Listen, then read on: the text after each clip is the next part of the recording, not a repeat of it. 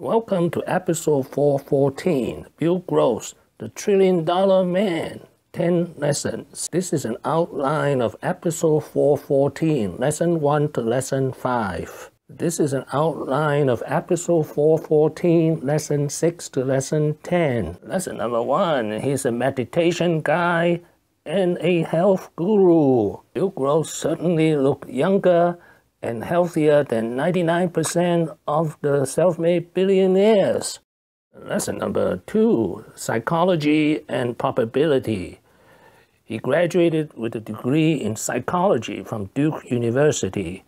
Immediately after that, he went to Las Vegas and played professional poker for 3 months. His story is he started with $2,000 and ended up with $10,000.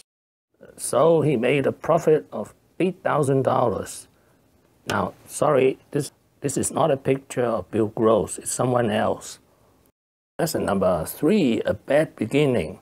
He co-founded PIMCO in 1971. The 27-year-old Bill Gross started his investment career poorly. Lesson number 4, sins of omissions. There were 2 sins. First, he rejected Warren Buffett's loan of $10 million for Berkshire Hathaway in 1974. Next, he rejected Sam Walton's loan of $10 million for Walmart in 1975. Now, how much dumber can you get? Then there was the sin of commission. He lent $5 million to a company called Itel in San Francisco because of 3 reasons. First, the rail cars got steel. Second, the carpets were thick. Third, the secretaries were gorgeous. Well, 3 months after the loan, Itel went bankrupt. Lesson number 5, Bill Gross found a dead mentor. His dead mentor is J.P. Morgan. And I later learned, as I was reading through the history books about J.P. Morgan, the old magnate in the early 1900s. And he was testifying to Congress and came forth with a very famous saying that I saw and put up on my wall because that was the lesson up on the wall. And it's a picture of J.P. Morgan, and there he is with his vest and his pocket watch and his bulbous nose, and he looks mean and angry. That lending is not based on money or property. No, lending is based on character. On character, sir. That's 3 of those. That the people were the important ingredient. That if I had gone further in terms of the intelligence and the character of Warren Buffett and Charlie Munger and Sam Walton, the loan would have been made and it would have been more than profitable. Lesson number 6, what is his bond fund strategy? Well, it is called unconstrained market strategy.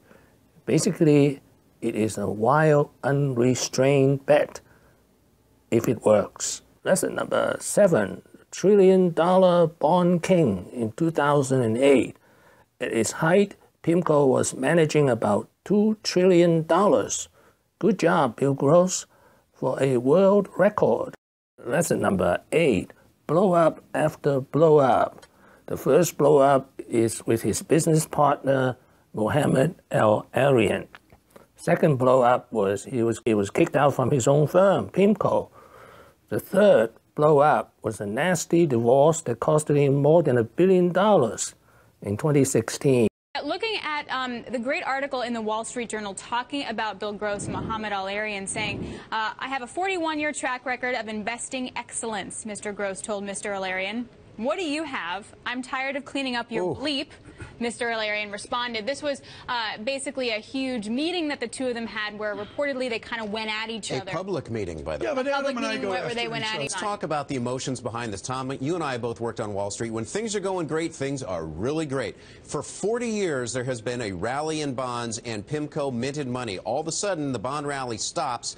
Withdrawals now, money coming out of PIMCO. They're trying to figure out the future. It makes people very testy. Very smart, Mohamed El-Erian invented the concept of new normal. But new normal cannot prevent the fund exodus and negative return. Lesson number 9, the law of large numbers. The question is, why did a bond legend blow up? In 2018, Bill Gates has a negative 6% return. Well, I call this the law of large numbers. Trillions of dollars.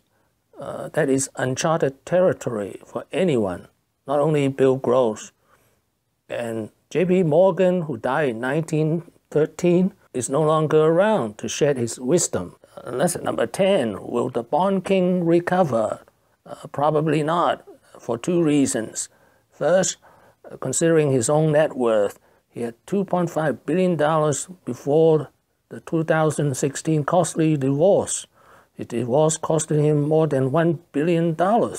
Second, in 2012, he was managing $2 trillion at PIMCO. In 2018, he is managing a few billion dollars, less than 10% of his former asset. In other words, he lost 90+% of his clients. Thank you for watching. Please subscribe and leave your questions and comments below. Wishing everyone peace and prosperity.